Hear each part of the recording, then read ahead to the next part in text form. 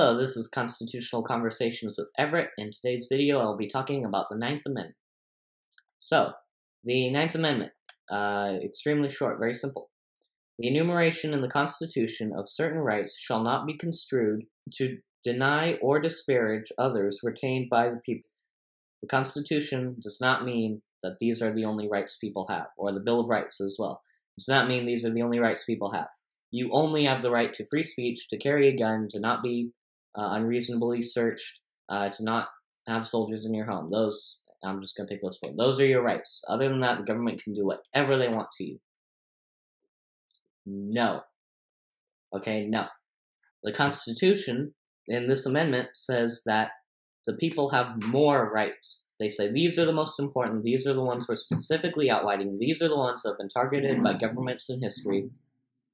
But people still have other rights. They have more rights. And we certainly do. And so it's just giving power to the people. People have rights, and this Constitution does not mean that these are the only rights people have, that you can do whatever you want to them. You can't, okay? You must respect whatever rights society deems that people have at the time. You must respect that.